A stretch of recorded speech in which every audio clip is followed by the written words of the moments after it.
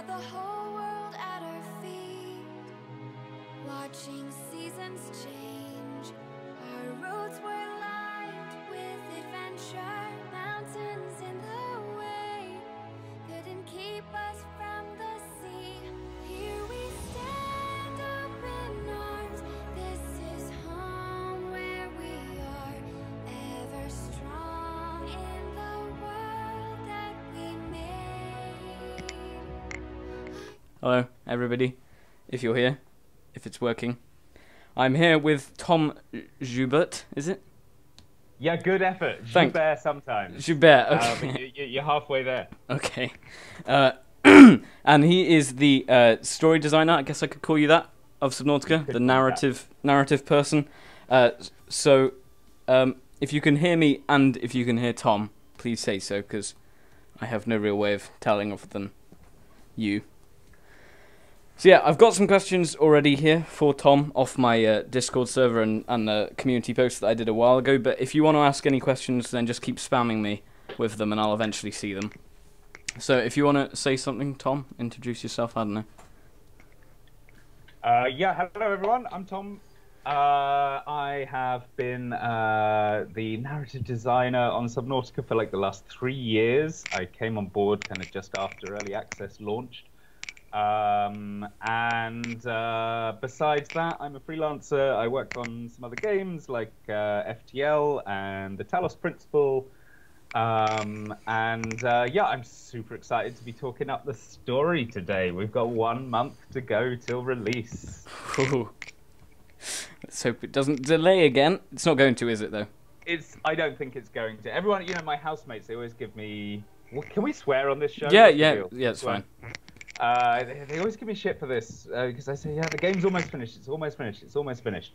And then it always takes another 3 months. And they're saying that this time. They're saying, is it really going to be finished this time?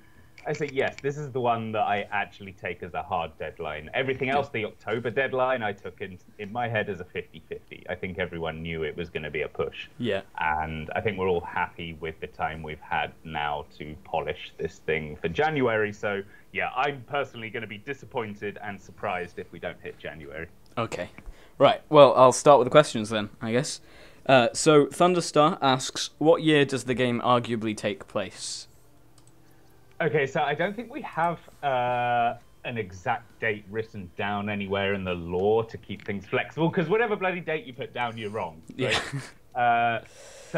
But in my head, I think it's a reasonably distant future, because in the lore, I picked up some of the lore that was already there when I started, and there's been already this kind of global sort of galaxy-wide colonization. And there's already these phase gates that allow you to travel quickly between different solar systems and such. And there's already been a huge war. So we must be talking at least hundreds of years into our future, I think. But probably not thousands. That's my ballpark.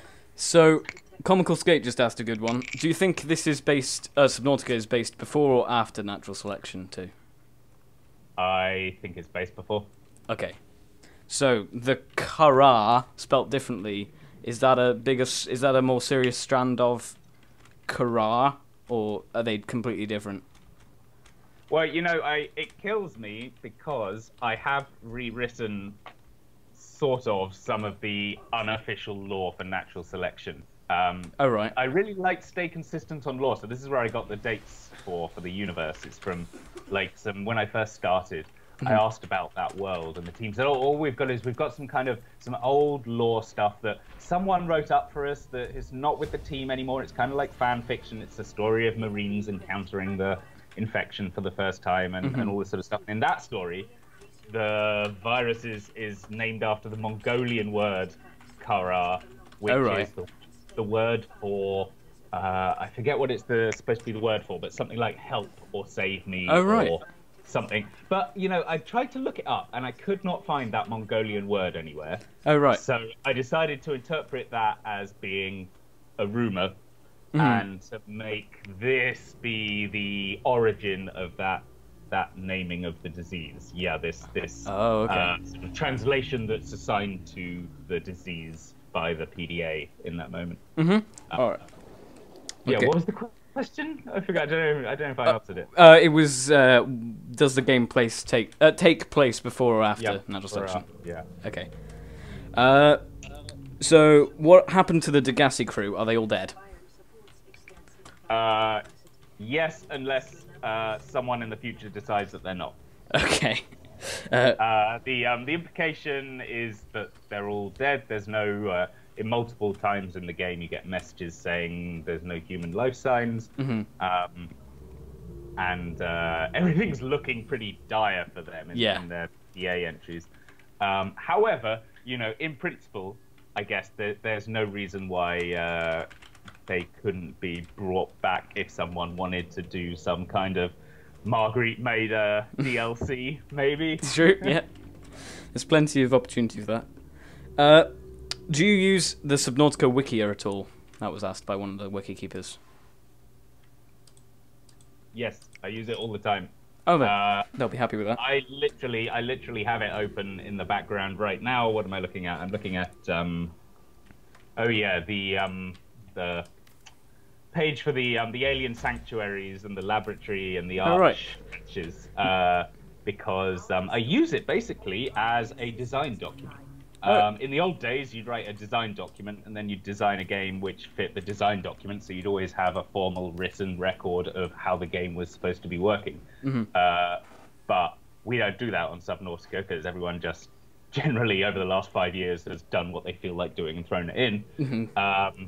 And so the best possible guide to what's actually in the game is the wiki. It's the best thing. So those guys who run that, I'm eternally grateful. They'll be very happy to hear that. They're as much a part of the team to me as anyone on the QA team or anyone doing balance or anything like that. It's just this essential role that really helps out. Like, I mean, literally, it was a couple of weeks ago we were talking about putting in new hints for the to help you find the lost river when you get close to one of the entrances, and we were arguing. I was arguing with the level designers who implemented the Lost River how many entrances there were to it, and we couldn't agree. And the wiki was right. You know, the wiki is always right.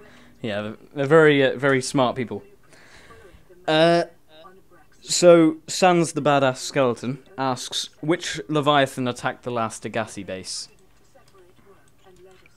I don't believe we're ever specific about that. I think that the implication is that it might be the mate or otherwise friend of the one that Marguerite tows back half dead. But I don't think anyone ever says, and I don't think I ever chose. It's just a Leviathan. Okay. It doesn't matter too much, I guess. Yep, that's true. Chip Charmander asks, will we ever see any specimens of the larger Leviathan skeletons, even just pictures or diagrams? Specimens of the larger... Like the gargantuan and stuff, I assume is what he means. Pictures or diagram? Probably not at this stage. I'm sure we'd like to, and on my list of like last minute things I'm going to try to get done is come up with a list of encyclopedia entries and things that could have some additional images in them. And I know Corey likes to work up such images. It's just a question of what there's time for at this stage. But yeah, we might be able to do something for that, or maybe recycle some concept art. But it's not very, very likely at this stage. Okay. Where did you get the idea of the precursors from? What was your inspiration? Oh god, what was my inspiration for the incredibly original idea of things that do science on things and they're a bit naughty? So there was already, when I came on board, the existing story was basically there is a gun on the planet of some kind, and maybe there's aliens. And we all liked the gun, so we kept the gun, and that was aliens, so there were aliens. I have never personally liked doing precursor aliens. Oh really? I find it it's hackneyed. It's hard for me to get too excited about it. It's a past tense story. We're not really seeing who these aliens are, and I kind of, it was never for me a big part of the story in my head, and just over time it kind of grew and grew and grew. So yeah, it was basically already there, and I just kind of trimmed it and tailored it a bit for the story. Yeah. So looking back, if you had complete creative freedom, what do you think you would have done with the story? Well, you know, I was reading Charlie was working up a post-mortem document that he shared today, and I was reading that, and they have the ancient sketch of the progression map in the game, which is basically the safe shallows and then going down to the deep, and then a cavern at the bottom with the word aliens ? Written in it.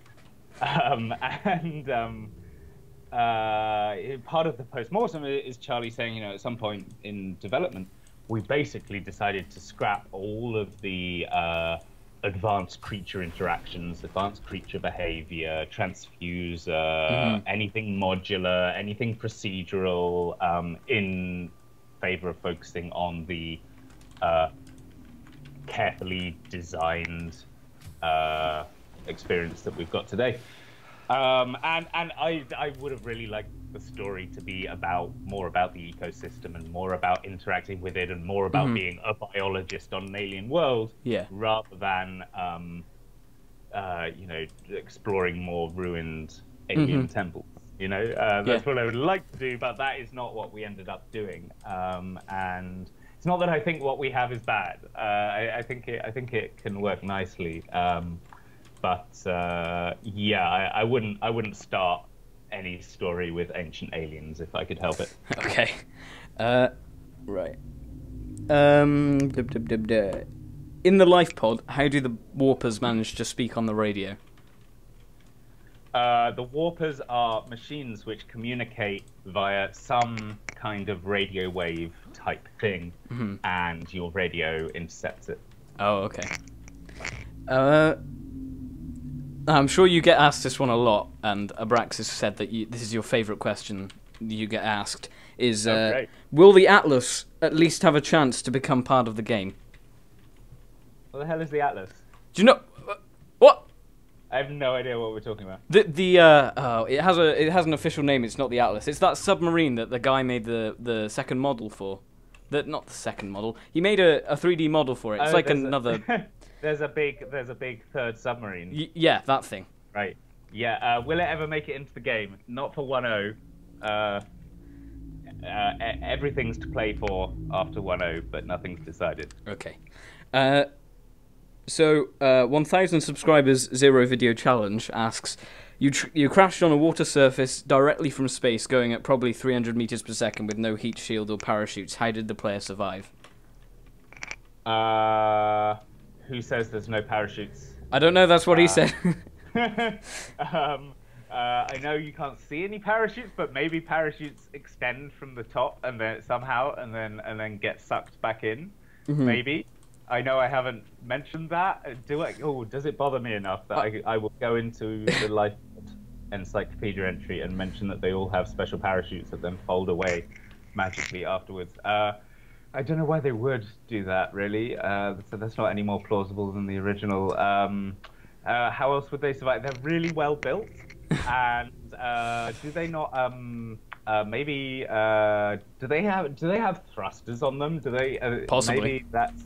It's bothering me now. Sorry about that. No, this is good. This is why I'm.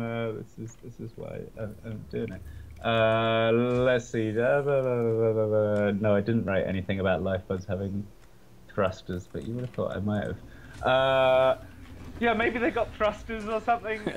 Maybe I'll write something in about that. I don't know. We'll see. Yeah, I haven't worried about that one yet. So, that's all right. Thank you, 1,000 subscribers, 0 video challenge. Syntax asks, is the Ariadne arm a galaxy or a solar system? The Ariadne arm is I believe it's part of a galaxy. Okay. I believe that's what it is. I think it's a solar system cluster within a galaxy. Yeah. Cool. Will it be possible? It's a real thing. Yeah, I think I remember research. I'll have a look on this. I believe, that's the kind of research I usually do, at least Wikipedia. Alright. You know, I know not all the science and astronomy is quite accurate, but I try. There's an Orion arm. Well, that sounds close. Which sounds... No, actually, no. I think I took Ariadne from some of the old natural selection lore. Oh, right, okay. Yeah, I think that's where it was released, where it was brought back from in that. Will it be possible to communicate with the precursors who uploaded themselves to their computer complex? No, probably not, unless at the last minute I see some wonderful opportunity to do that. But I've avoided any kind of direct alien communication or direct, everything is a translation of alien data. None of it actually is the original stuff. Because I didn't really want the precursors to be a huge part of the story, and I wanted them to be off in the background. So focus to be there. I wanted them to be moving along the story about the infection and the creatures and how they've adapted to deal with it and how you're going to deal with it. But that's about it. Yeah. Comical Skate just asked, do you realise that the skeleton in front of the lab cache is a full-bodied skeleton and not a weird-shaped massive skull like you wrote into the data download? The one in front of the lab cache, do I realise it's a full-bodied skeleton? I haven't looked at that model outside of the game, so I don't know if that means it looks like it's a head in the game. But what do you think? I think it looked... Hang on, I'll see if I can find it now in the game, because I can't... I remember what it looks like, and I know it could be either. I remember looking at it and thinking that could be either, and it's not clear to me, so I'm going to call it a head, because that implies it's bigger, and therefore that's more fun. That's what I remember doing. If it really looks like a whole thing, then I should change it. Let's see. I think it's because the front of the skull, or whatever it is like really small compared to the rest of the thing that's above the Lost River, and the teeth and the eyes are like... the thing is, there's holes in the kind of main centre bit of the skull that look like they should be for limbs, I think, is his point.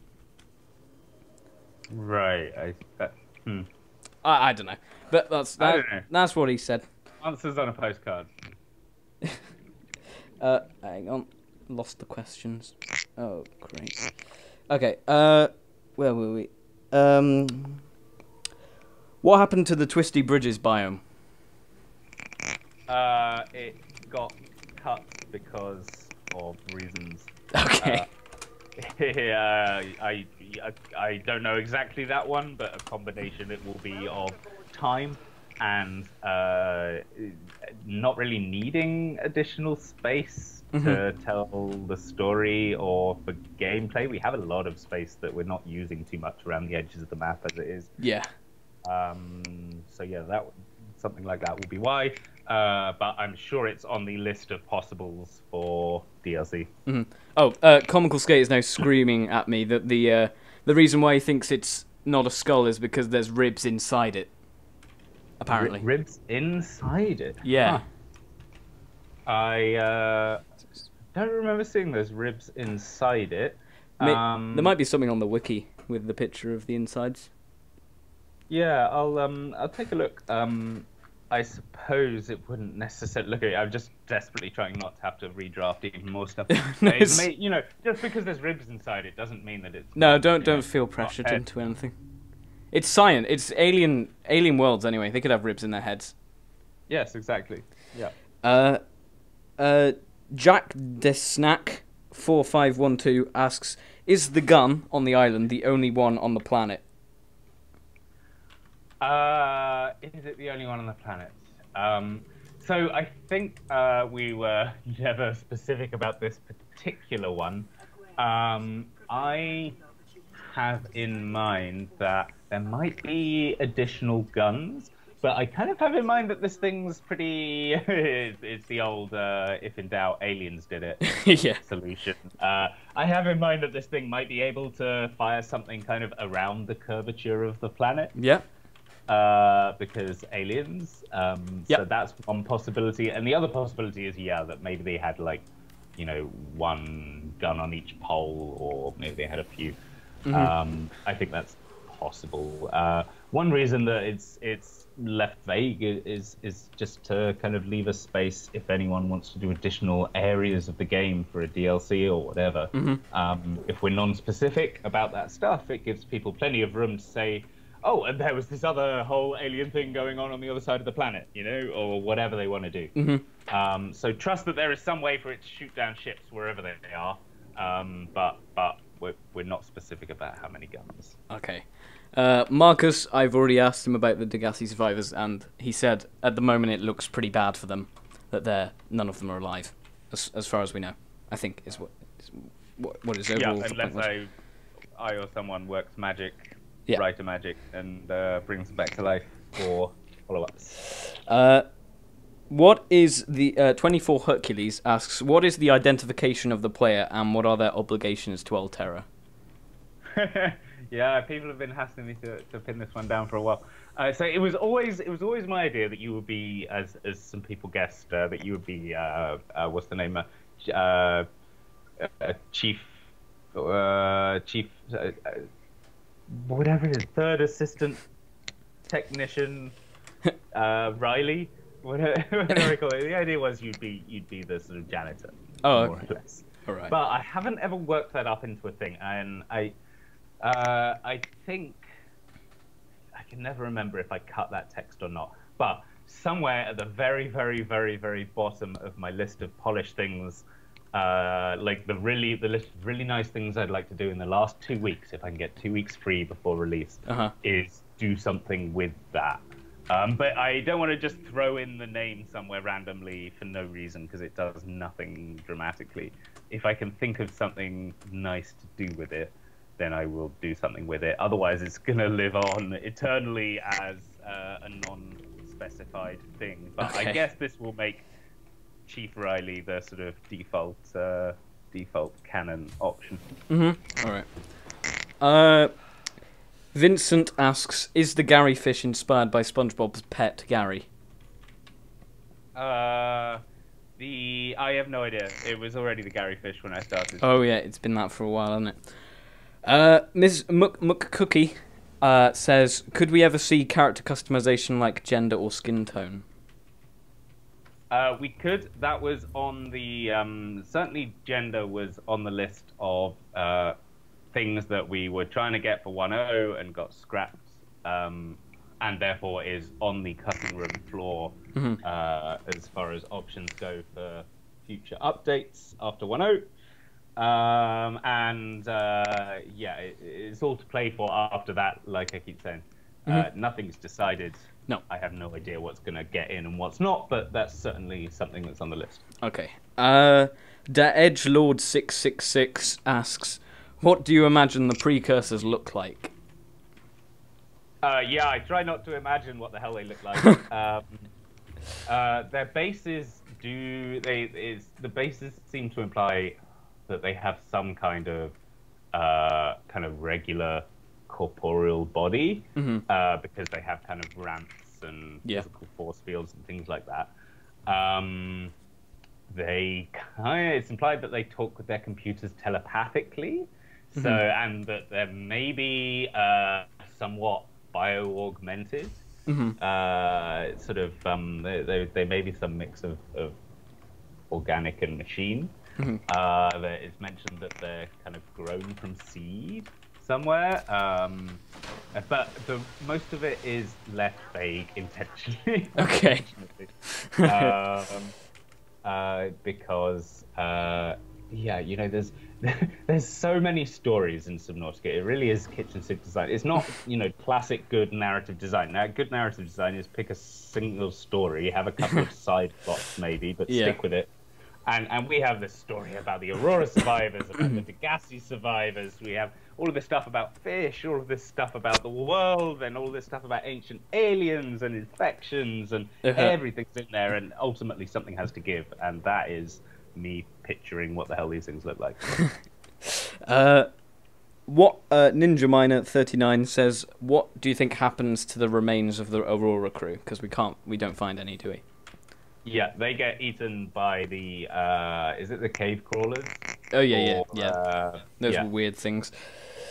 I believe it says this and other creatures. Yeah, I believe Yeah. it says this in the game, in the PDA somewhere, but how long is the player unconscious before he wakes up? It says T-minus 2 hours, doesn't it, or something like that? In the data bank, possibly? I think we played around with putting a number on that, and I think I cut the number at Oh, some right, stage okay. recently because some reason there was something about. I mean, that number's difficult because the shorter it is, the less plausible it is that everyone's managed to die in the meantime. Yeah. But the longer it is, the less plausible it is that you survived that kind of head injury. Yeah. So there's no. It's the same problem we have with the Emperor, where the older she is, the less plausible it is she's alive, and the younger she is, the less plausible that this whole thing has evolved around her. So it's kind of it's one of those tricky ones. So I imagine it's a number of hours. Okay. But yeah, that's it. Scott Duncan asks, why is there storage on the rocket? No bloody idea. Someone, yeah, I've seen the question asked internally, and I haven't seen an answer. At some stage, it was talked about being able to take stuff with you, and that somehow influencing something, but no one was sure quite what. And whoever built the rocket put it in, and maybe I imagine that we are. I don't know if we are, but I imagine we might track it, and it'll go in your save game, and there's some potential it'll be used in the future. But really, I do not know. Okay.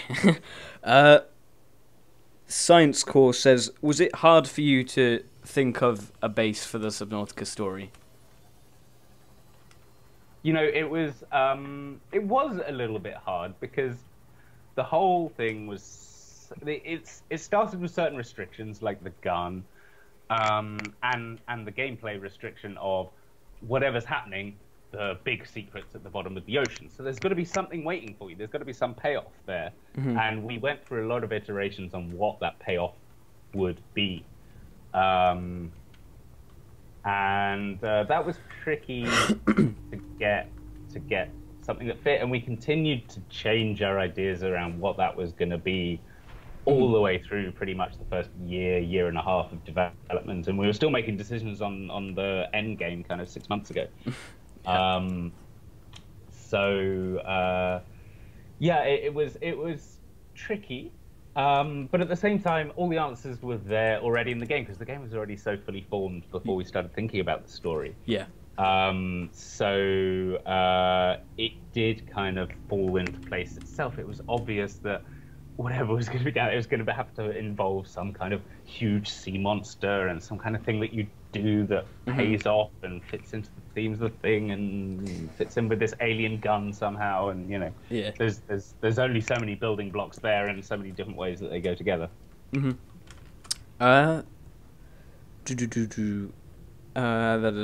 Comicals Kate asks, why did Altera make a ship that can only fit one person when they probably expected there to be more than one survivor? I think that they figured they didn't know how many survivors. It would not be efficient to send a ship which would fit all possible survivors. True. And so there is no correct size of ship. The bigger you make it, the higher the risk that you're throwing more resources at it than necessary. You send a 10-person ship, and there is only one survivor. That survivor's kind of knackered because they've got to get 10 times more resources to build this thing. Yeah. So if you send one ship, then it's at least going to split the... I'm making this up on the spot. That's the best I've got. That's right. Jonathan Rufri asks, is there a chance for an expansion into the void? It would be a great chance to show how big creatures can be without limitations of terrain. Yeah, I don't think we've talked about that, but it sounds interesting to me. I think it'd be nice to do. It'd be a tricky one because the void is so huge. Yeah, just a bit. Yeah. It's I don't know how you would get like a localized experience, but I suppose what you could do is you could extend a biome in one section of the void down, and we could go just a hell of a lot deeper and have something down there. It's worth yelling about somewhere on the forums or on the Trellos or something to get that on the list as something for people to think about if there's desire for that. Okay. People are spamming about the Arctic biome. Is there any word on that since last week? Can you guess what my answer is to this? You don't know, and it's a possibility after V1, but it's not for certain. Yes. Oh, there you go then.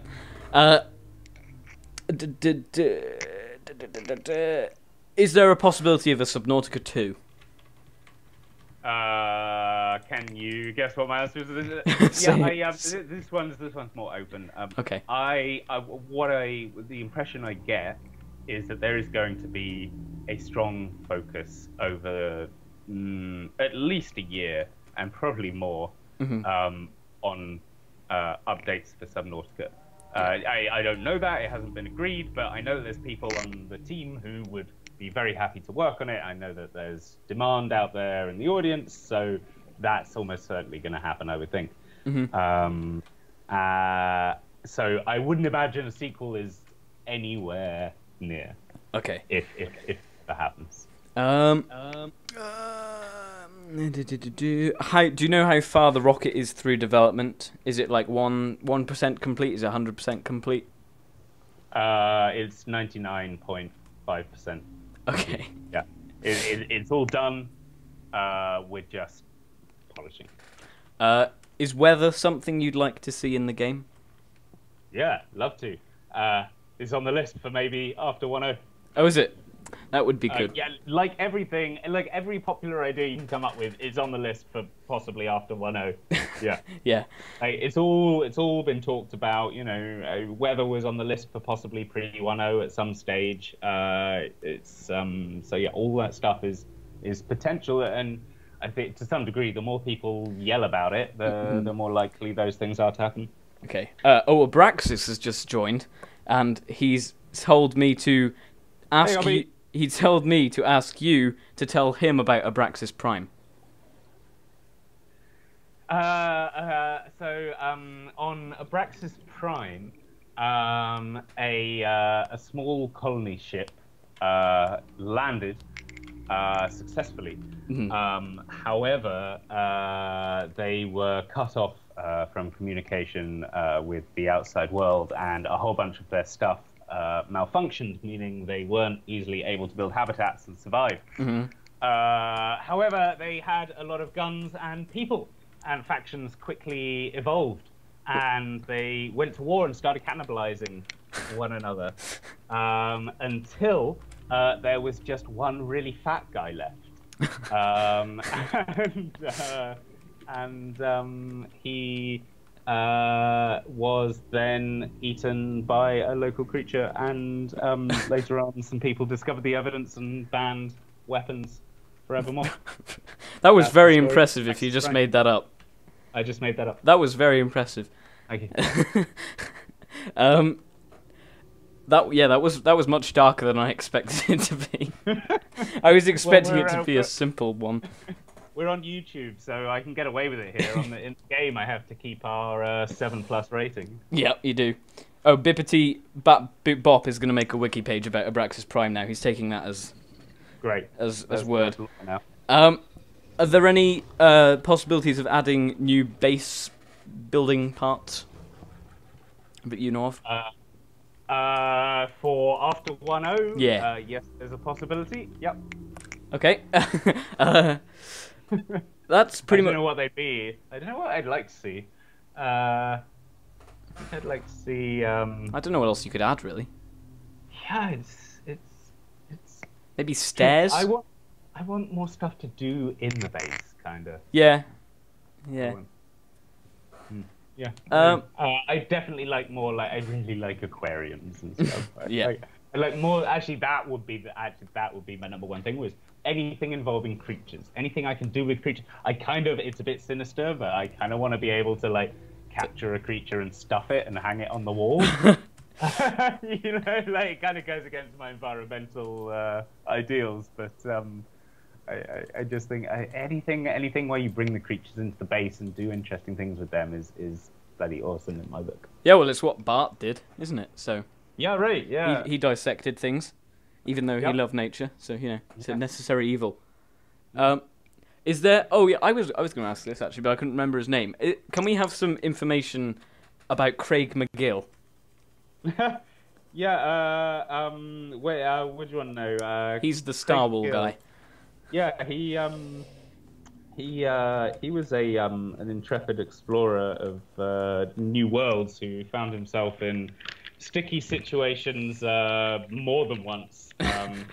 In fact, some people, some cynics in the press used to suggest that he was actually a very poor explorer and made all his money by selling the books about his adventures once he came home. Craig,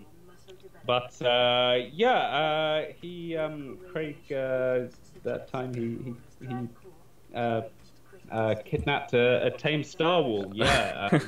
Star Wars, these vast ocean-going, not ocean-going, spacefaring creatures, which are often tamed, and little survival bubbles are attached to their back, so they can be ridden through space at reasonably high speeds.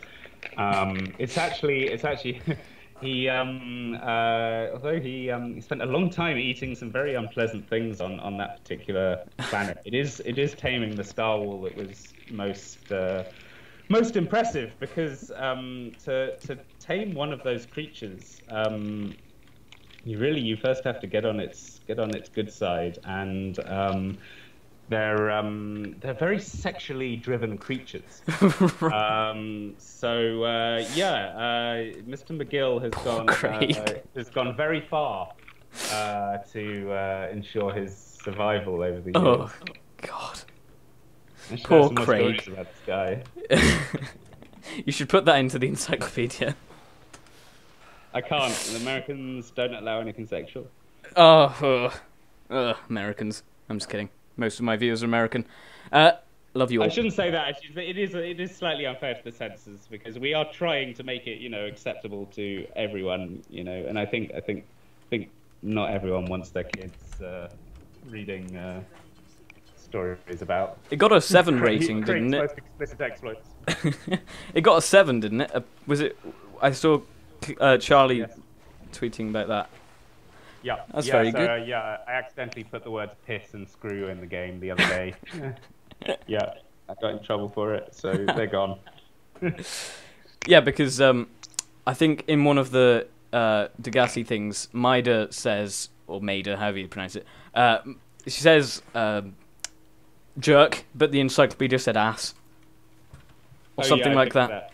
Yeah. I think we're allowed ass. Oh. I think I just changed it because I think we're allowed screw as well. Oh. But I'm not sure with the 7. Screw, as long as it's non-sexual, is okay apparently. But on the edge, which is exactly where I wanted to be, but we're playing it safe. No, ass I just didn't like in the line. Originally it was assholes, which worked. I liked it's the rhythm of the sentence. Mm-hmm. Self-absorbed assholes works. Self-absorbed asses doesn't work. That sounds very scientific. So that went to I just asked her in the studio, just give me any other word, and we got works. People want spear guns, but I'm just going to say now, no. Will there be an option to ditch the rocket and ride a Star Wall? No, that would be bloody awesome. Can you imagine? It would have been a good ending. Like the Emperor's like, I can't cure you, and there's no rocket, but get on my back, and I'll fly you home. That would be a pretty damn awesome ending, wouldn't it? Yeah, that would be amazing. I'm kind of reluctant we didn't do that now. But no, the Star Wars ending isn't going to be in. You never know for DLC. Oh, DLC, Star Wars DLC. I want that. What is your favourite creature? I don't believe in favourites, but I was very happy with what we ended up doing with the Peeper, in linking it into the story. And the Peeper is the hero of the game. creature do I most like? I mean, it is kind of the classics. I guess I'm kind of tame in my creature taste. I like the stalker. Yep. I like some of the small fish, but and I mean, you've got to like the cute fish. You've got to. Yeah. He's pretty cute. He's like a pug of the ocean. Yeah. No Name, No Shame. The full release is scheduled for January 23rd. Is it? Sounds right. Okay. Yeah. Someone else just said that. Okay. Party in the San Francisco Aquarium, I think. Yeah. Oh yeah. Yeah. Monterey Bay thing. Yeah. That thing. Whoa! Sorry, that scared me. Oh my God. I was just playing the game, and a warper jumped. I'm on the island, the gun island. A warper just jumped out of the ocean onto the island about 20 feet into the air and landed quite close to me and then walked away. That was quite scary. I thought that was a new creature. They can be scary, can't they? Yeah, I thought it was a new creature. Oh, right, okay. Back to normal. Will there be voice acting for the player? I don't think it needs it, really. Probably. Certainly nothing different than what we have now. Simon may end up adding some more sounds. But no, it was... in a way, I regretted it because it would have been a really big opportunity to bring a lot of character and warmth to the game that's otherwise lacking. If the player character was commenting on things. But at the same time, I've done a lot of these kinds of first-person games where you're exploring a world and there's a past tense story, and often when things are talking to you, people, they don't like it that much. It gets in the way. You're trying to explore the world, and if this guy is always commenting on what you're doing, it can take away from that, and it doesn't let you project so much of your story onto it. So we made that call early, not to give the player character a personality and a voice. Whether it would have been a different kind of experience if we'd gone that way, but we didn't. Pure Thunder has a good question. Can you provide a backstory to the ancient Earth Blade? The real story with all of those artifacts is that Corey wanted something to decorate that antechamber with, and they're a collection of old props from other games and demos and things, and also a few new things worked up for this game. And he said, "Here's the things. Write something." He said, "Do you have any ideas for things?" And that's where the new things came from. And write something for the others. The Earthblade, I thought that was fun. I think I took out. I don't remember if I did, but I think I took out the Mongolian bit. Yeah, it used to say Mongolian. I'm pretty sure. Yeah, I didn't like. As much as I did like it, but I didn't like the suggestion that either there was a direct link between Mongolians and these aliens, or otherwise that there was this completely accidental and very unlikely link. It was just too far. So I took that out, but the story is these guys have been around for a very long time, and back in those Mongolian days, I guess they came along and took that blade. It's an assassin's blade, isn't it? Yeah, it's It was used to kill some heads of state at the time. I don't have a longer story than that for it. That's right.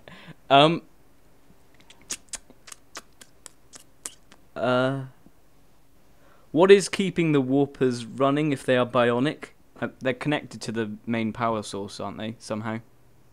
They are somehow repowering themselves from the main power source. So when you go to the thermal plant, you find there's something that says some percentage of the energy is being used up by those warpers. We're never specific about the mechanism by which they acquire the energy. Possibly they are collecting ion cubes from somewhere. Maybe I could write that in somewhere. There could be an ion cube inside each of them. They are getting power from the main grid one way or another. I've only kind of just realised this, but wasn't there in the antechamber? Wasn't there originally the idea that the ion crystals were going to get like blasted by the thing above it, like to show that they're being created? But it's not. Does it? Has it been taken out? God, I don't know. I have never actually bothered to go to that thing with a prawn suit and check out what happens when you use it. So yeah, I don't know. There is also a scan that I wrote up for that, but I don't think it's working right now. It's on my list of things to look at. Oh right, that would be interesting. How much longer do you have? Because oh, we can keep talking. Okay, that's fine. We're reasonable. We still have a lot of questions pouring in on the chat, so.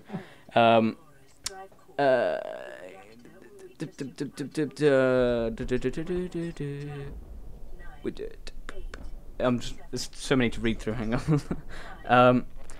Is the rock puncher concept dead? It seems okay, but I respect it if there isn't. If it isn't, since they don't want terraforming. Yeah. So it's dead right now. As ever, there's some chance that it might come back after 1.0, but yeah, that was part of a slightly different, older vision of what the game was, so I think it's less likely than some of the other things on the list. It was good. Yeah, it was back in the days when there was still some potential for the whole sort of creature interaction behavior stuff, and back when there's going to be kind of more stuff going on in the aquarium with rock punchers and floaters and all those weird creatures that have these unusual behaviors. We're going to be somehow using them to keep the Emperor alive and this sort of stuff. But yeah, that's complicated as hell, and it's not in. Will there be? Oh no. He says, "Will there be any more creatures added?" But I might as well just say, not before V1. What was the backstory to the Biter Leviathan thing? People call it Biter Leviathan. That's not its real name. The disease research facility. Yeah. Leviathan thing. It's whatever I wrote. I think I'm actually in roughly that area of the script right now on what I'm polishing. So oh right. It might be about to get a redo or not. Yeah, I don't have fleshed out backstories. That's right. For those guys. On my list, the big sort of final task on my list is something I'm for some reason calling it advanced ecosystem science, and I want to add some. I want to try and pull together a whole bunch of the ecosystem lore and tie it in a bit more strongly with kind of egg hatching and the life cycle and the infection, and also I suppose the ancient fossils, and try and draw some evolutionary lines and things. Yep.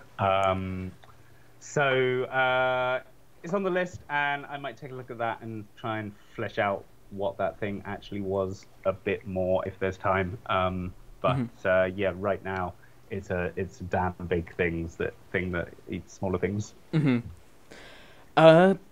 Bippity asks, was it meant to be implied that the Sea Emperor contacted the Degassi crew? Is that why Margaret wanted to go deeper? And I assume that's the visions that Bart talks about. Yes, that is the implication. Okay. Yeah. Do I have anything more to say about that? Not really. No, I basically, someone, I think Jonas is great, our lead programmer. He calls out a lot of, he's very German. I'll be about it. Very German. He's very precise, and he calls out a lot of inconsistencies and such. And that was one that he called out. I think, if this thing is telepathic, which was something we introduced later on, and hence it wasn't in the Degassi story. If this thing's telepathic, why didn't it contact them? Yeah. Which is a fair point. So, it is. Yeah. So now they have visions. Cool. Speaking of eggs, is there a possibility, or would you like to see a Reaper egg? Yeah, I'd like to. Why not?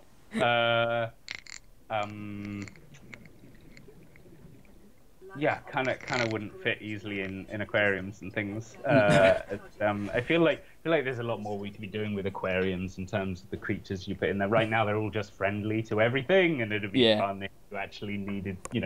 Wouldn't it be cool if you could build like a mini ecology of mini reapers that feed on mini gasopods. Yeah, like a miniverse in your base. Exactly. That would be so cool. Like that. Yeah, and then reintroduce terraforming for it. Since the Sea Emperor is intelligent enough to have some sort of philosophy about reincarnation, when there were more of them around prior to Kara, did they have some sort of society or religion? Certainly, yes, I suppose they did. Yeah, is the short answer to that. There you go, Bip. You should put that on the wiki now. Will there be a chance for a Cyclops dock for bases? I think I don't think I'm speaking out of turn if I say I think that's on the list of maybe after 1.0. Okay.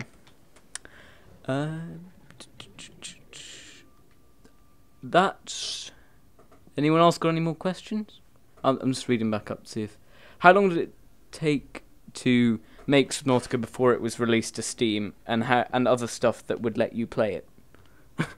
Oh, I think I was reading this document today. I think it was roughly a couple years, maybe 18 months, something like that.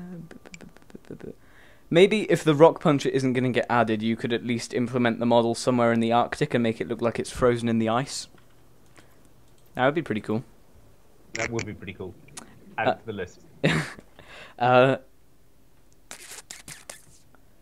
Someone asked, what is the size of the planet compared to Earth? Oh, you're watching it as well? That was on the list. Yeah, I just opened it up. Oh, okay. Abraxas just asked, what was your favourite thing to write/rewrite, and what was the most challenging? Okay, I'll do the size first. I think the planet's a bit smaller than Earth.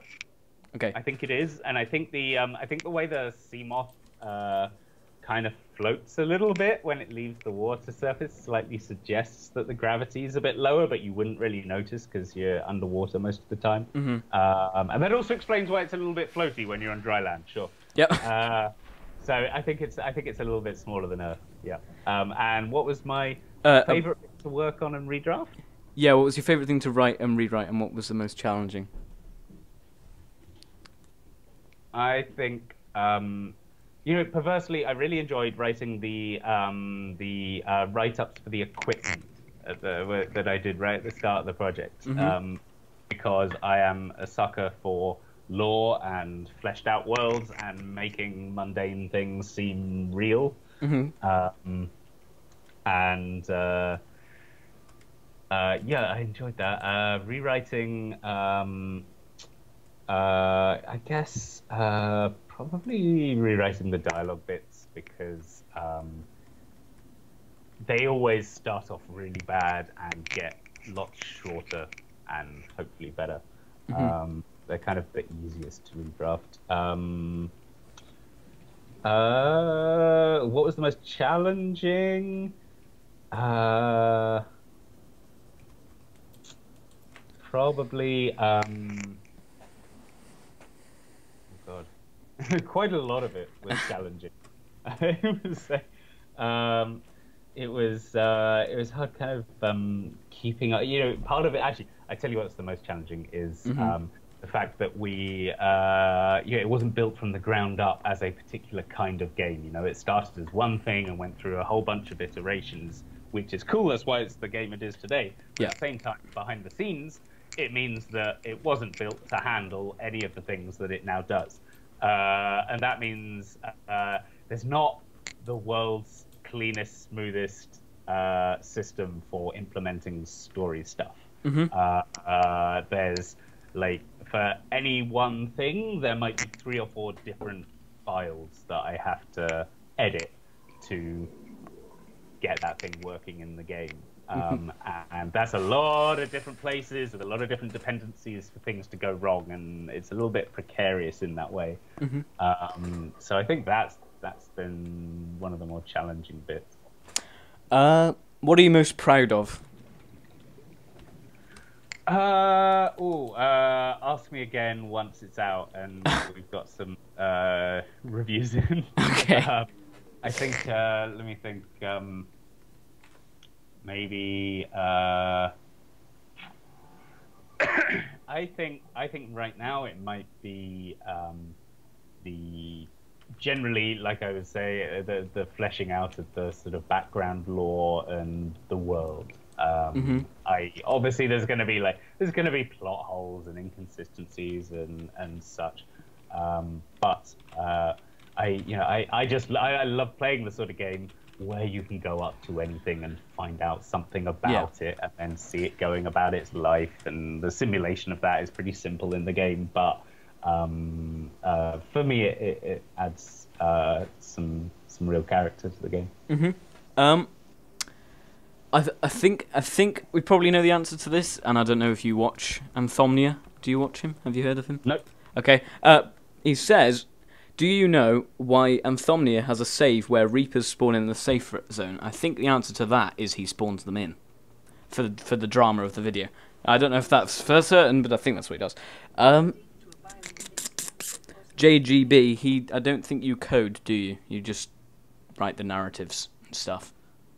Yeah, the closest I get to coding is editing assets in Unity to hook up like compound goals and things like this. So where where the radio is triggered after you do this thing or that thing. I set up the systems to do that, but that is as close as I get to doing anything technical on this particular one.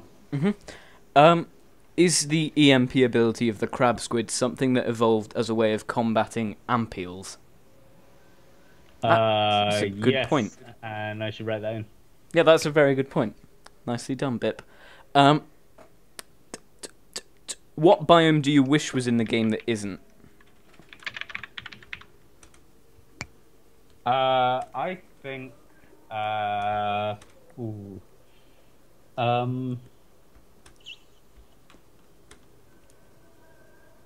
Arctic would be cool. Yeah. I think there's some really cool potential gameplay around ice. Yeah, definitely. Yeah.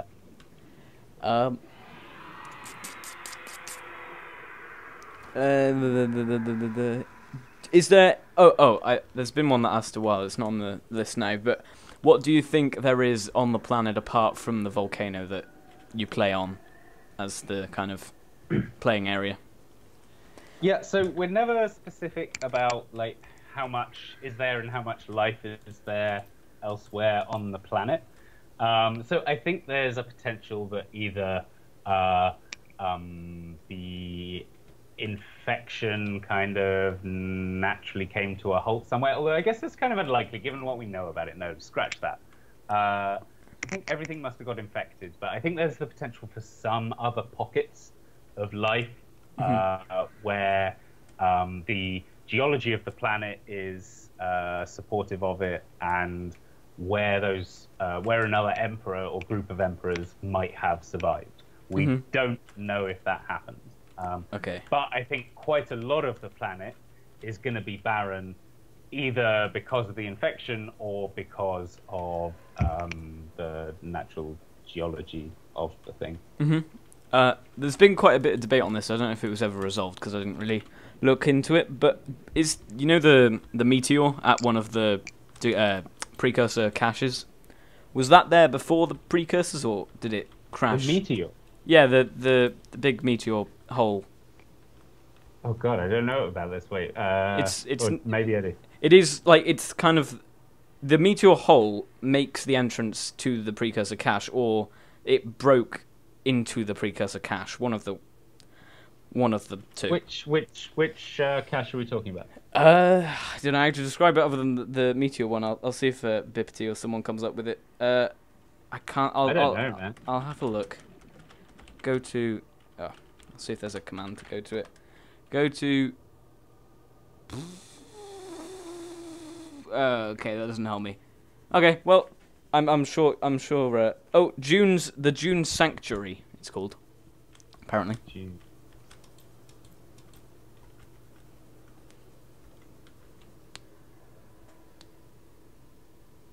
Yeah, okay.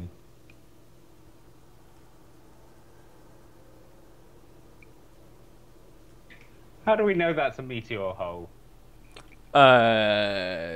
It says it, doesn't it? Or does it not? Or is that something we've just assumed?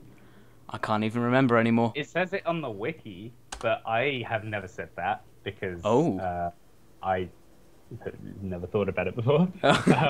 Maybe there's some reason why it really...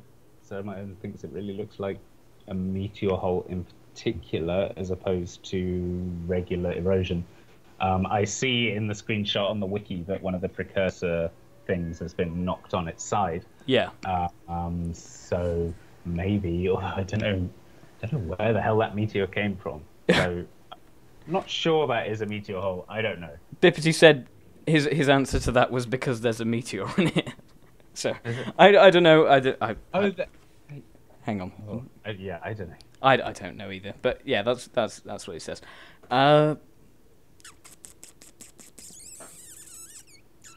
What are the chances of the Degassi and the Aurora crashing at the same area?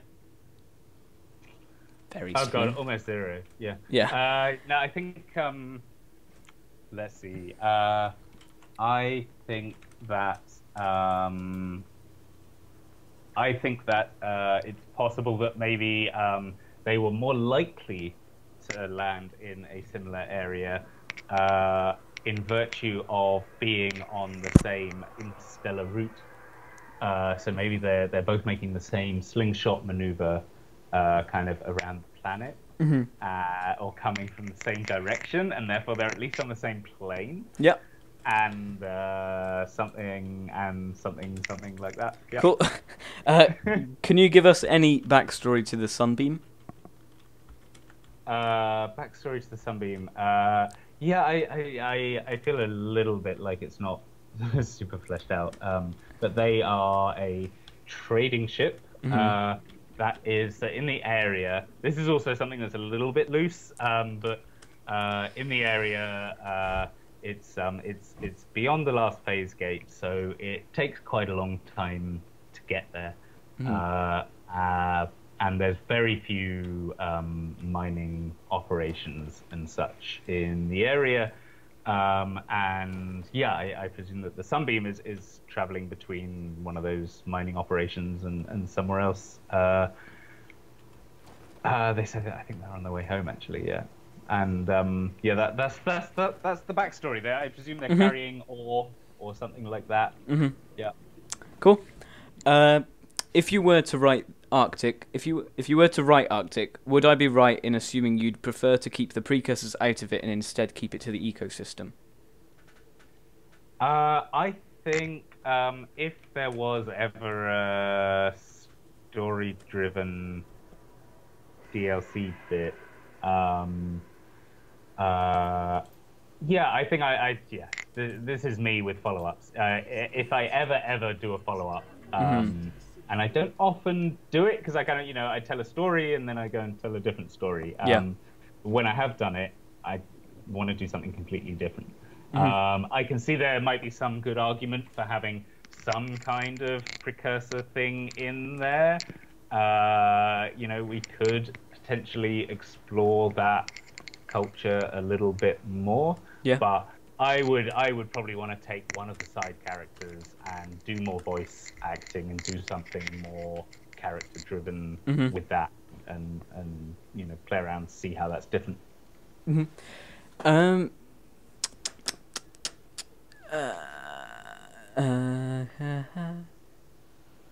This person has been asking this question for a long time now. Actually, I realise, so I can ask it to you now, but I think we've already answered it pretty much.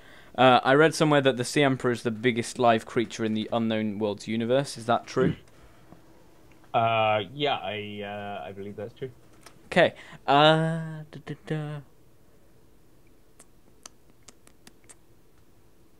if you are creating the Arctic right now, which I assume you're not, would you rather it be a floating big ice place, like an ice island, or a underwater ice cave system? I'm sure if Arctic was done, it would probably be both. All right. Oh, cool. And actually, I mean, I shouldn't be so confident, but I would think, like, you know, our biomes are pretty big, complex places, and if you're going to do ice at all, you know, we've already established, you know, there's a good thing with the lava castle and with the floating island. I don't, you know, I would think we would probably explore all those ideas.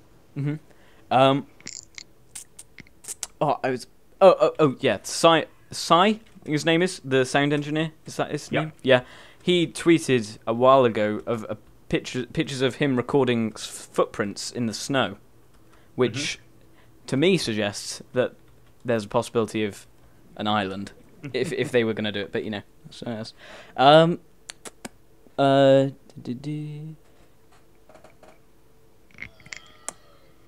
I guess if you were going to do a side.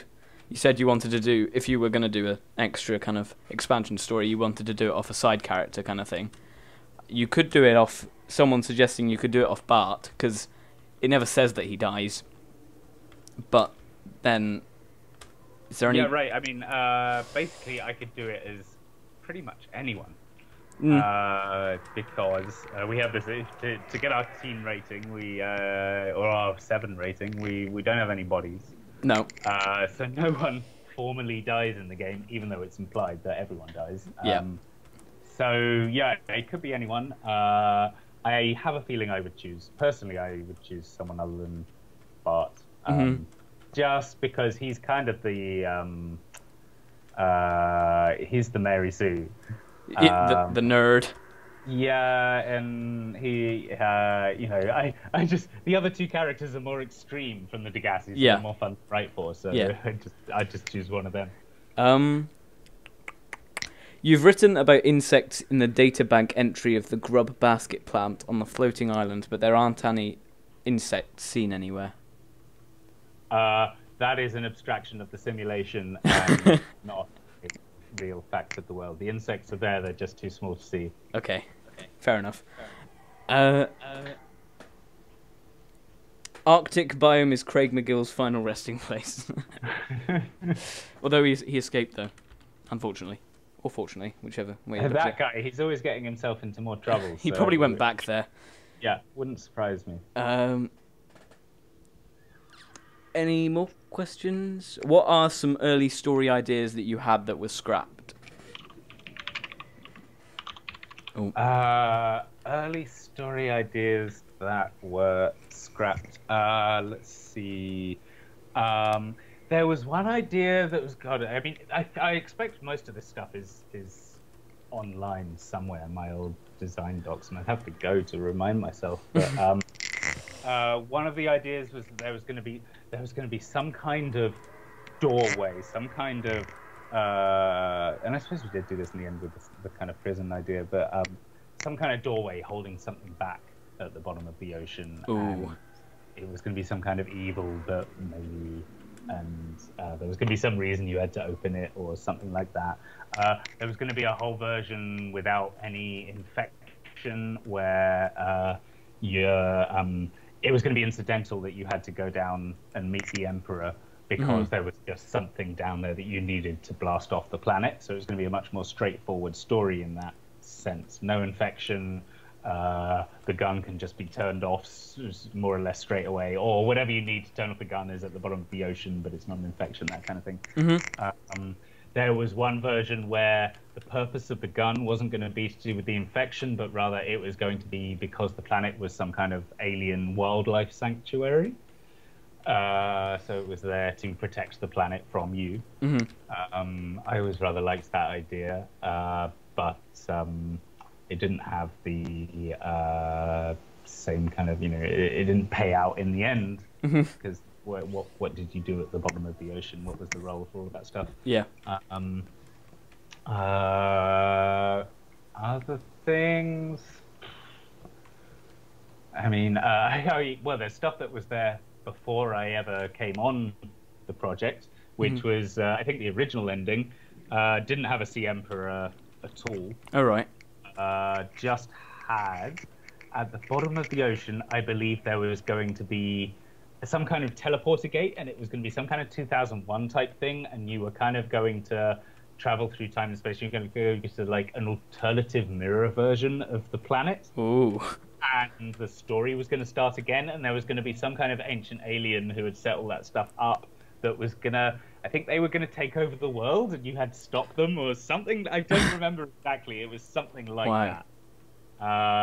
And I admit I eliminated that reasonably quickly. Sounds right. Every Night Riot is here, who is another YouTuber who's quite substantially bigger than me. So, hi. Hey guys. He said, "Is Subnautica actually adding Ice Biome DLC to the game, or is that fake news?" Fake news. Yeah, fake news. Fake news. Bad people, terrorists. It's sad. Sad. Sad. We should build a wall in Subnautica to keep out the Kara. I remember you once wanted to implement a reefback call translator. Yeah, I did. Yeah, that's not happening. We've got a telepathic emperor instead. Oh right. Yeah. Substituted it. Oh, I do want something to do with the reefbacks. I really love them, and they yeah, I do too. Yeah, they're just there. What's going to be that telepathy thing? I mean, yeah, is it out of the question to have some telepathy thing? It's not too late to write and record something, but we don't have off-the-shelf functionality to just have these guys say things to you when you approach them. Mm-hmm. So that would mean me requesting a new feature from someone, which is a bit naughty at this stage, and it also feels like a bit of work. But I do want something for those guys. I don't know what to do with them, but I'll try. I promise I'll try. Okay. It's on the list. There's a big heading in my creature advanced section which says do something cool with reefbacks. So I'll try. Okay. Do ghost leviathans eat only microorganisms? Because the way they look would suggest it. They have no teeth and they live in the dead zone, which only has microorganisms and leviathans. Yeah, that makes sense and works. And I don't think I put that in the lore, but it is rather, like you say, implied by the situation. So I'll make that explicit somewhere. Okay.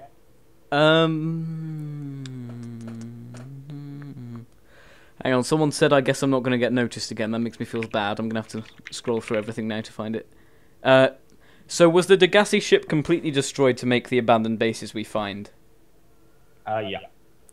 And was it the same size as the Sunbeam? More or less. God, I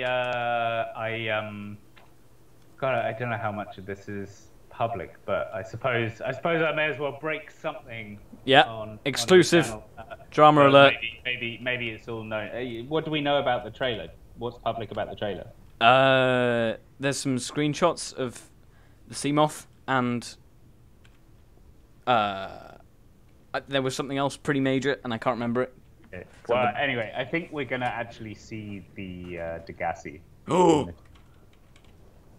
So I think we will see exactly how big or small it is, but I think it is roughly Sunbeam size. You heard it here first, folks. It's a possibility that we'll see the Degassi. There you go. Are cuttlefish natural creatures or genetically modified? I think they have been genetically modified because you find the egg in the lab, and it's weird as hell, and super tame. And so, yeah, I think... Although there are ones dotted around the world as well, as the ones in the lab. Are there real... There's real cute fish? Yeah, cuttlefish. Like in the... What do we call them now? They're cuttlefish. Cuttlefish, yeah. Oh, did I say cute fish? No, I don't know. I have no idea. Yeah, there's one in the... The one I remember the most is the one in the dunes with that, like, pit fall thing, and it's right in the centre of that. Yeah, it's an egg. Alive. Okay, it's an egg. Huh. So... All right. Well, then maybe they haven't, or maybe they have. I'll look at it anyway. It's on the list. What's the player going to do after he leaves the planet? in your eyes? You mean what should I say? I'm gonna go ahead and say nothing on this one. Okay. Yeah, because it's the one thing that we're sort of trying, not entirely successfully, to hold back is that ending sequence. Okay. Is this stream frozen? Oh no, okay. I just stopped moving in the game. In Subnautica, compared to real life, if you got out of your vehicle 1,000 meters down, you'd be immediately crushed. Why does it not work like that in Subnautica? It's because you're wearing special protective equipment. What if you're not? But you are. Okay. But you can have bare hands. Yeah, wait, what was the problem? It was about being crushed. Yeah, you don't get crushed if you go like 1,000 meters down, but in real life you would. Because even if you're not wearing protective gloves, then your hands would get mangled. Surely. Is it so strong down there? I don't know. I have no idea. I'm not a diver. All right. Well, in that case, I'm googling it. I mean, it doesn't matter either way because No. the answer is because of the bloody infection. That was a nightmare. We got to show that you're infected on your hands. But Yeah. You're wearing gloves. What do? Like at the end of the day, some bits of plausibility give way to gameplay necessity, and that is one of them. Yeah. The explanation that I try to give is that you're wearing that AEP suit the whole time, and that helps. But yeah, sure. If you really get crushed at that depth, I mean, what am I going to say? You know, magic sci-fi. It's an alien world. Yeah, exactly. And also, Bibty just said there's lower gravity than Earth Low anyway. gravity as well, yes. Yeah, that's a good point. Do you wish that there were more submersibles? Or are you sure, happy? Yeah, I wish there were, yeah. Yep. I think like maybe 10 more would be wonderful. Yeah.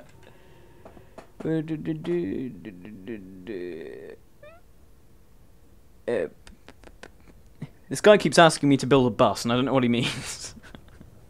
I don't know how I build a bus. Would you like the possibility of being able to build bases on the back of reefbacks, as an example of including them more? Building a base on a reefback, I mean, it sounds technically tricky to do, and it sounds like it's going to cause infinite visual bugs. Yeah. Like I literally can't imagine any possible way to do that without it screwing up everything. No, because they despawn, don't they? So. They despawn when you go too far away. So not only that, I mean, what the hell is it? A clipping issue? building bloody corridors off the back of a. No way. Yeah. Yeah, that seems like a nightmare. Can you make all of the creatures poo? Nope, I'm just a razor. Good question. I can say they poo, but I can't make them poo. Will lab equipment ever be used to mix enzymes in the future? I rather doubt it. And what do you think about the transfuser? Is that something you'd like to see, or is that kind of just nothing now? I always wanted the transfuser. I know it's on the Trello list of things for maybe after 1.0. I don't know what's going to happen. Okay. Gargantuan Leviathan in the Void? Maybe. Okay. Probably any big creatures that get added are going to get added somewhere that is going to be more interesting in the Void. Okay.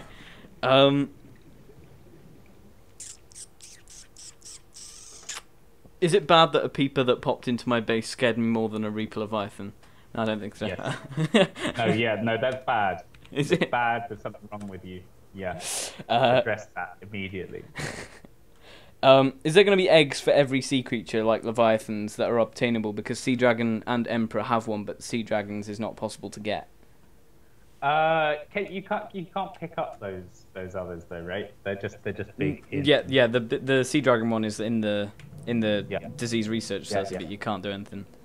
Yeah, right.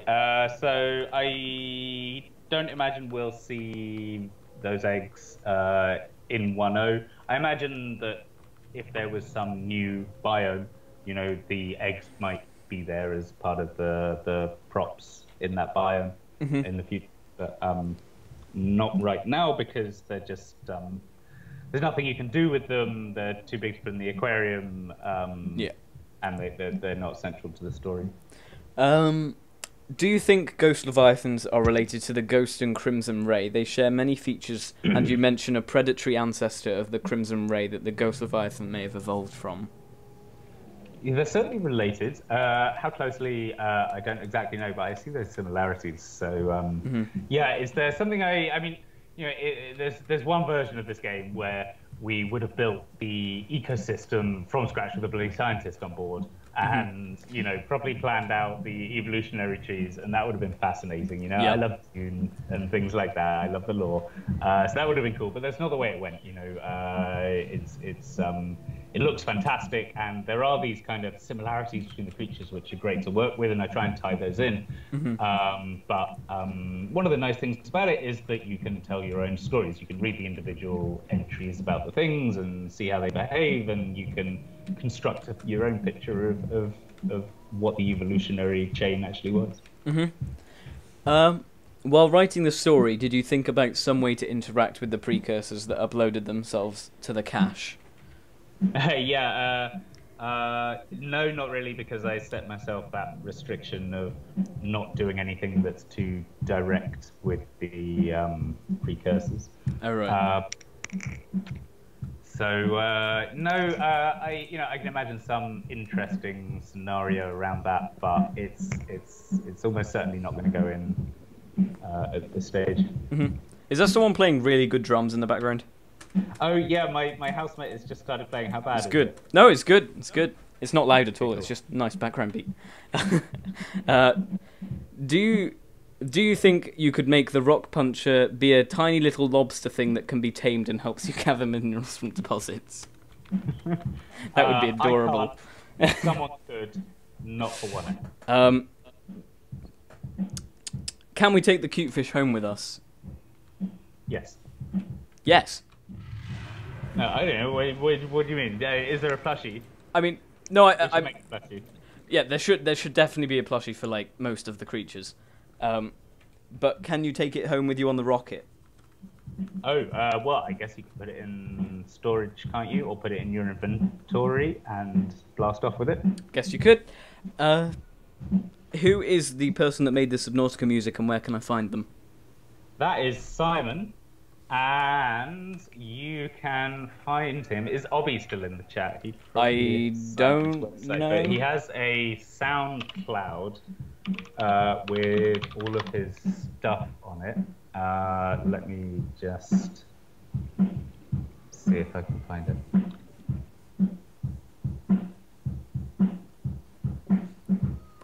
Bum, bum, bum, bum.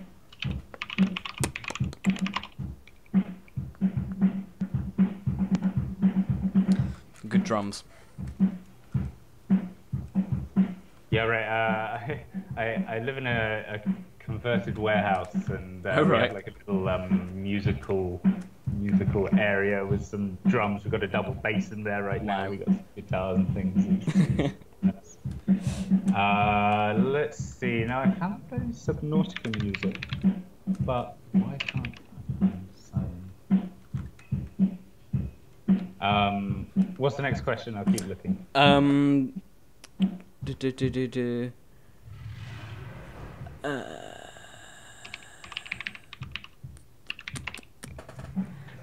What were the precursors' intentions with the skeleton in the destroyed precursor base in the Lost River? They are studying leviathans and other creatures to learn more about how they lay eggs and how those eggs are then hatched, because they have realized that their survival hinges on hatching a healthy sea emperor from which to get a cure.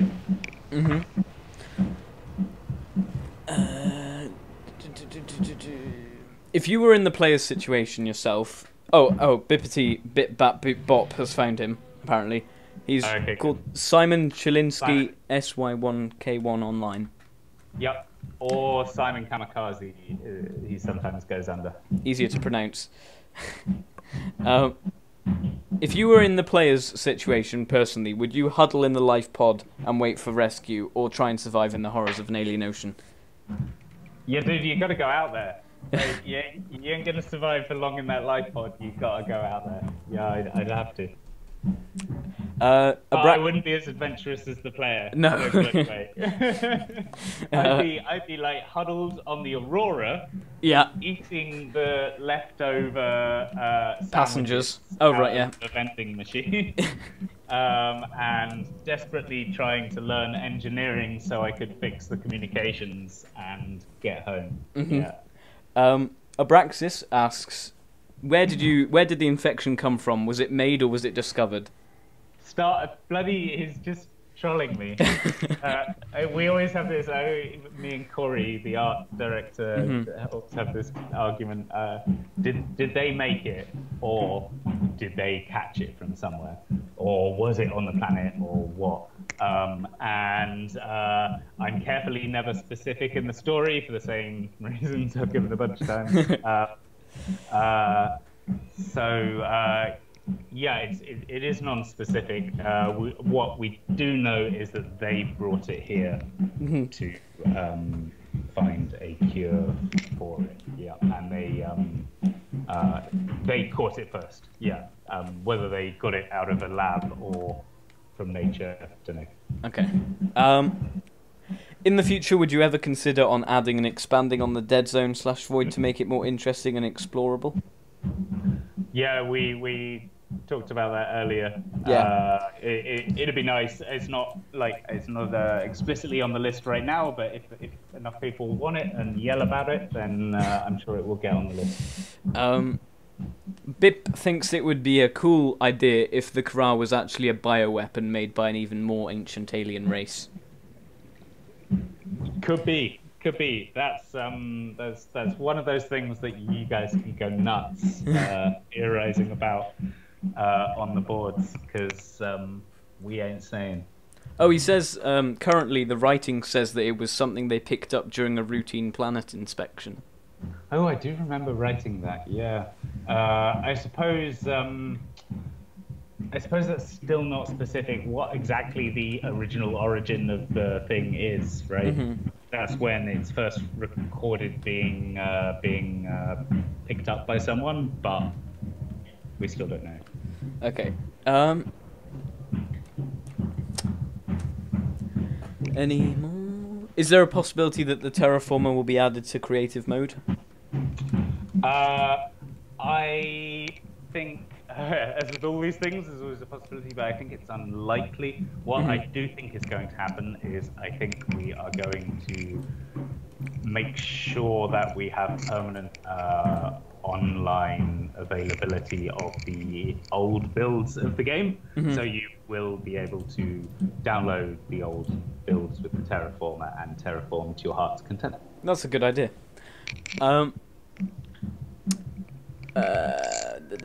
Can I get the autograph of the drummer in the background? I don't even know who it is. I'll ask later on. And, if they say yes, I'll scan it and stick it online. What's the reason for why did the precursors upload themselves to the computer? Like, what can they do on there that would mean that they should be there instead of dead? Yes, I think it's if they're partly mechanical in some way, or if they've somehow developed a quite complex interaction with machines, then this is their status. It's non-specific how they think exactly about what they're doing, whether they see it as their completely transferred to the machine, or whether they think it's a sort of half good measure, whether they think they change or whatever. We're not specific about that bit, but the general idea is that they are preserving something valuable of themselves, for presumably for later retrieval, if anyone in their civilization survived. Yep. So do you think that there are other precursors left, but on other planets dotted around? No idea. We're not specific about that, but certainly it seems that they suffered a huge enough calamity that they're not around this area in any numbers, because they haven't been encountered by the Federation before. And presumably this is also pretty damn far out of their usual neck of the woods. I think it's actually likely that they originated in a different galaxy. Yeah. And this planet, part of the value of it is it's a bloody lot far away from the rest of their civilization. That's the value of a remote site for researching infectious diseases. So if there are any, they'd be a very long way away. But we just don't know. Can your friend play System of a Down? I can ask. I can ask.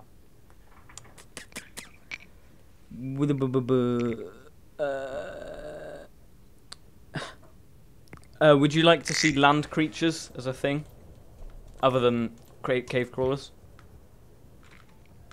Would I like to see land creatures as a thing other than cave crawlers? As with all of these would I like to questions, sure. It all sounds good. But I think in reality, I like whatever creatures we're adding to focus on what we're good at, which is underwater. So is the lava castle, does that serve any like kind of purpose, or is it a natural formation? What? Because it's very, well, it looks awesome, basically. Yeah, the castle itself is a natural formation. Yeah, I don't recall if we're specific about whether the precursors kind of hollowed it out and built the facility, or whether they built the facility and the castle formed around it over time. Let's see. Oh, yes, we are specific because in the art, in the level design, there is that entrance to it, isn't there, which is on the outside of the castle. So, I've just found it. Yeah. So that's what happened there. But yeah, it's not the castle exterior is natural. Oh, the PDA just said the volcanic rock which has, the volcanic rock which has formed in this area can be carbon dated to between 800 and 3,000 years ago. Right. Yeah, so it's older. Yeah. Can we make some kind of alien fish hamburger? Yeah, you know, one of the things I always wanted, because I love the lore and the sort of simulation aspect of it, right? That's what I'm really excited about. My ideal sort of Subnautica sequel. The thing that I'd really want to come back for would be Subnautica in space. Yeah. And to have it be a much more simulation-focused game. So I want something that's somewhere in between Subnautica and Kerbal. Yeah. You know, where there's a little bit more of the kind of management aspect of staying alive and keeping the oxygen and finding different power sources and so forth. I think that would be really cool.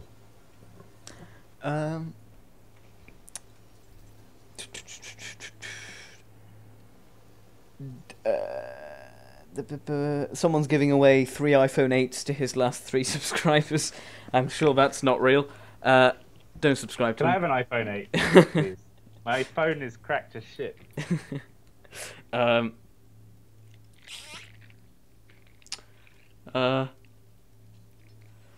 Actuamba says Subnautica takes place on the edge of a volcano, right? Are there others on the planet? Yeah, I guess there are other volcanoes on the planet, and I guess there's the possibility that they support life, something like our area does.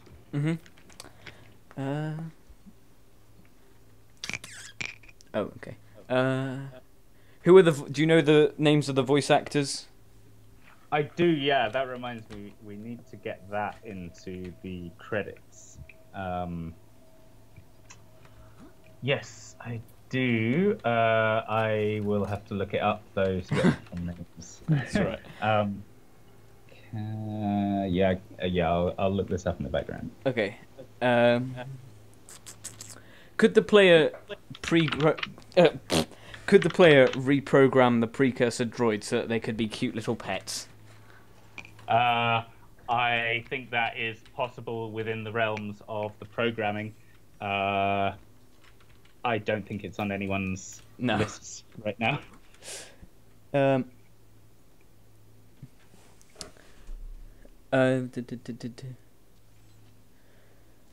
When the baby emperor will become adult, will they be capable of using telepathy like their mother? I guess they would, yeah. Cool. Was the emperor originally planned to be hostile? I don't think so, no. Because in the trailer, it sure... seems pretty... Yeah, actually, yeah, that's true. The Emperor model existed before I came on, and yeah, I guess it was a big bad at that point. Mm-hmm. But since some of the earliest iterations of the story, she was friendly. Yeah. Will our characters ever poop? Gasopod animations would work perfectly. No, I kind of doubt it. We've got to keep that 7+ rating. Oh.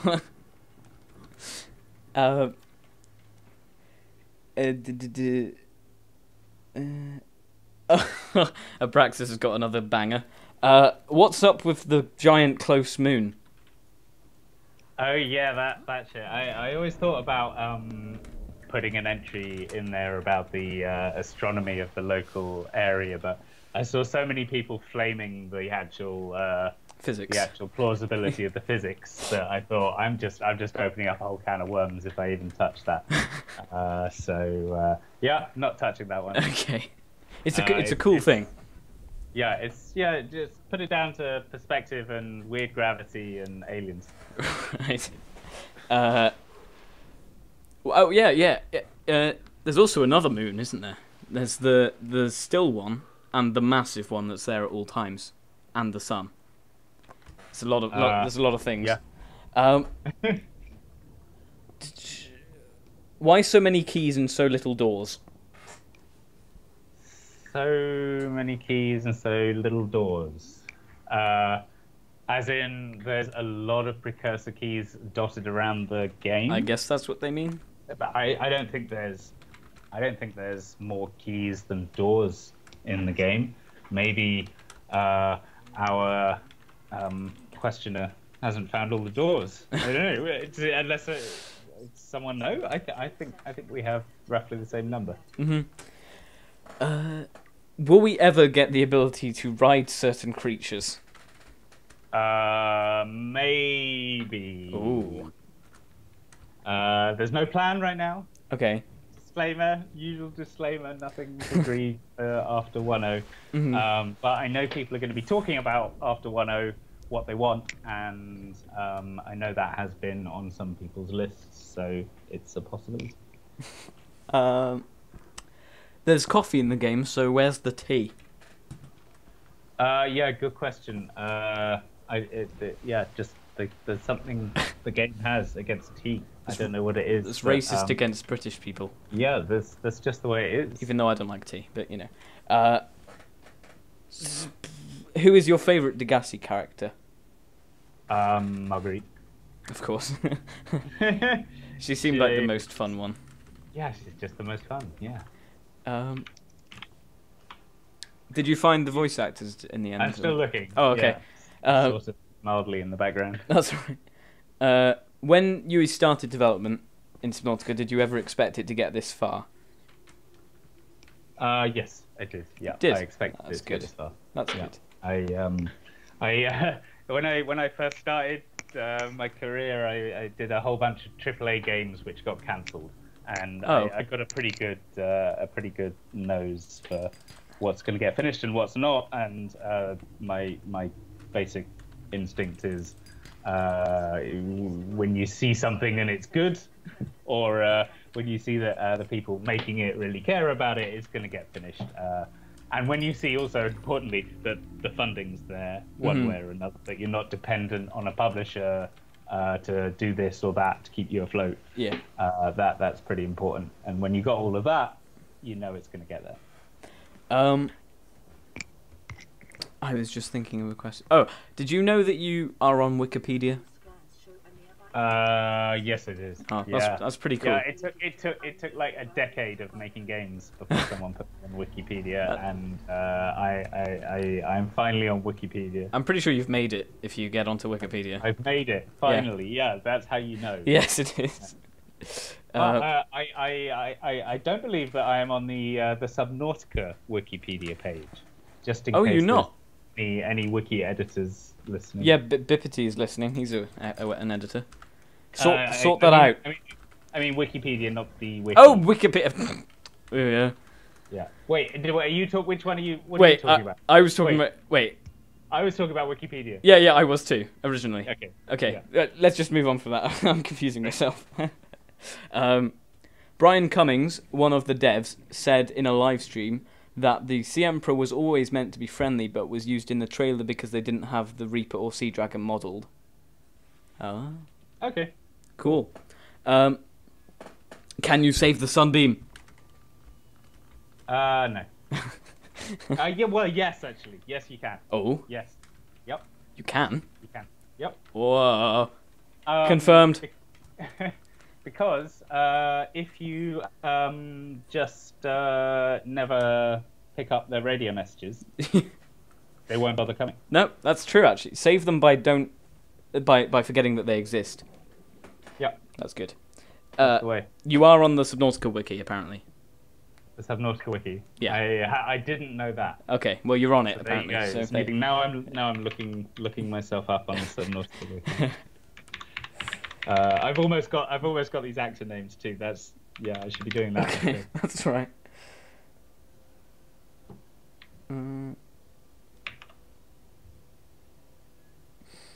Yes, there's an audio log we have on the wiki that happens if you disable the gun before the sunbeam gets there. Oh, yeah, there's something where they say there's too much debris or something like that.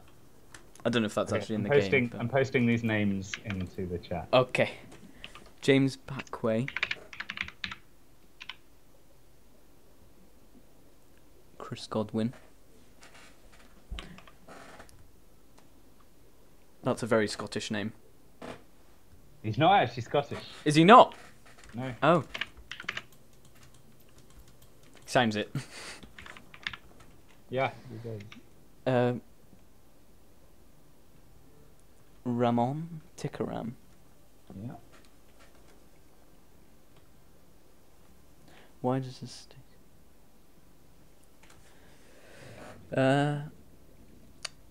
Why does the stasis rifle freeze everything except the player? Because programming. Okay. Yeah, I mean, and it doesn't freeze everything. It should freeze everything, but it doesn't. Yeah. So yeah, that's programming. Do you know anything more about what's his name? The Emissary Khan guy? Is there any more interesting stuff about him that you? Yeah, there was some potential future version of the story that used him more. Back when at one stage I was going to extend the Aurora Survivor stuff and link that in more with the Degassi a little bit, and have that kind of thing of it being a secret mission, and it leads them crashing, and so there's ill feeling amongst the crew that the Mongolians were the cause of the crash, and Sakine taking responsibility, and so on and so forth. But at the end of the day, they just didn't support that. This isn't that might have worked if we were doing a classic sort of linear corridor game. Yeah. Where we could dot out the PDAs and things and tell the story gradually. But as it was, it's way better where the stories and the life pods are a little bit more self-contained. Yeah. And, there's already like 3 Degassi bases. We don't need like another 10 Aurora survivors on the floating island. It just doesn't support that. So Kassar didn't end up going as far as I would have liked him to. He's a sort of slightly Zen Mongolian diplomat type guy who reluctantly gets on board this ship to go and hunt down his mates and crash lands. And doesn't make it very much further because for those reasons, yeah, he was going to survive and there was going to be some story with him, but no. So I assume you wrote the encyclopedia entry for him, yeah? Yeah. So was the prayer he did as he was falling to his death, was that a kind of take on the Lord's Prayer in Christianity? Because it seems very similar. I sort of had this idea that in the future everything's a bit mixed up. Mm-hmm. And the religions, as they always have, the mainstream of the religions updates itself with changing ethics and understandings of the world. So I like this idea that it was some amalgamation of the Lord's Prayer with, I think I looked up I think it was it might have been a Christian Science prayer. Oh, right. Or maybe some atheist prayers and kind of blended those in there with it. Mm-hmm. That's where that came from. All right. Is the final cutscene with the rocket? I know you can't say literally anything about it, but is it a cutscene or is it like you're in the rocket and you can look around it and stuff, or how does that work? Are you not allowed to say? You can. I'll say that this is just setting expectations. Okay. It's you can board the rocket and run around it, but once you trigger the final launch, it's a first-person cutscene like the intro. Okay. Cool. Well, we've nearly been going for 2 hours now. Oh wow. Okay. Let's call it. We'll wrap it up. 5 minutes. Yeah. We're kind of running in circles now with the questions with people that were joining late and didn't get the early ones. Okay, great. Well, you guys go back and watch it from the start. Yeah, you should do that. That 1,000 subscribers, 0 videos guy. He had a good question that you actually wrote something down about, and I don't think he was there when he said it. What was it? Oh, the thing about crashing without a parachute and stuff. Tom said that he would like to maybe put something in about that to hold it up or something. I don't know, something like that. Oh yeah, I might do that if I manage to get around to it.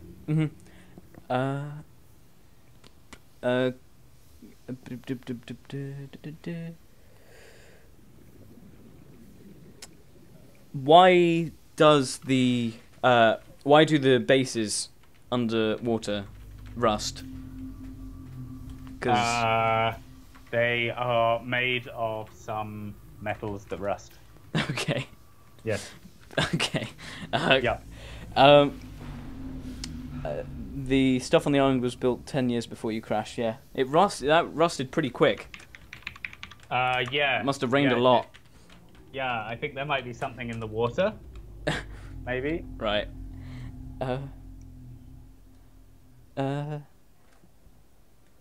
Yeah, we're kind of going in circles now. Oh, hang on. There's a scrapped concept of a single cell landscape.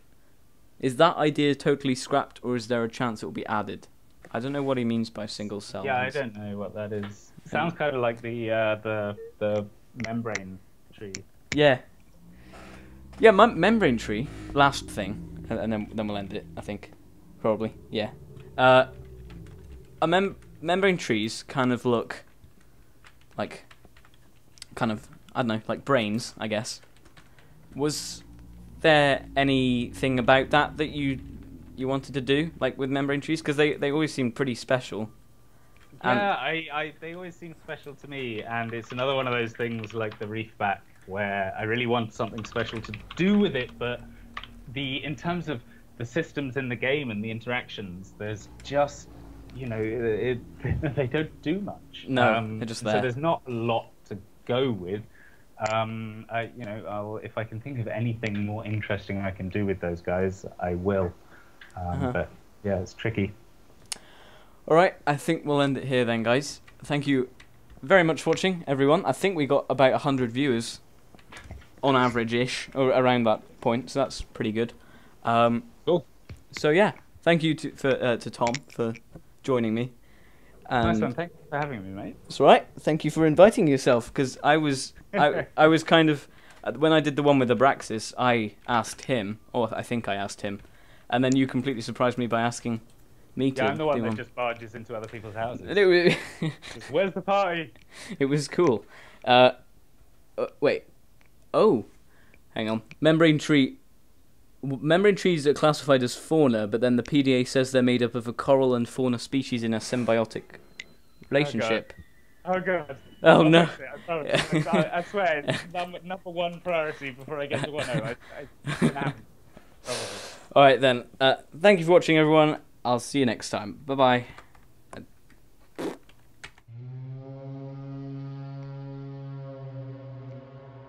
Yeah, nice one. Yeah, good stuff. I enjoyed it.